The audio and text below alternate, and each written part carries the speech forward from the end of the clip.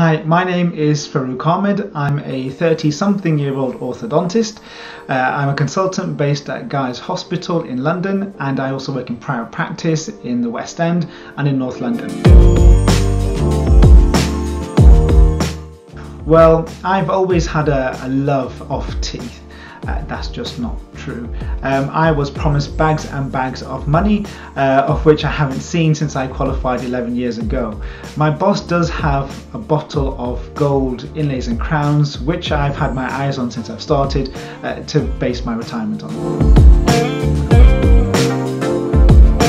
A few years ago, I had a patient who had a normal jaw relationship, but wanted jaw surgery because she didn't like the way her jaw looked when she pushed her lower jaw forwards.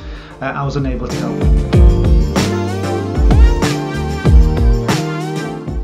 I got really bored and I set up a podcast in orthodontics.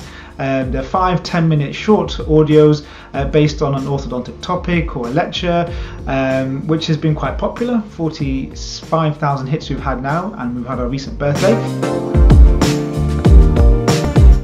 I would love for orthodontic clinical practice to be incorporated more so into the undergraduate program. Final thing is that I would like to invent something new, which I would then call Thing, and then just watch chaos take place.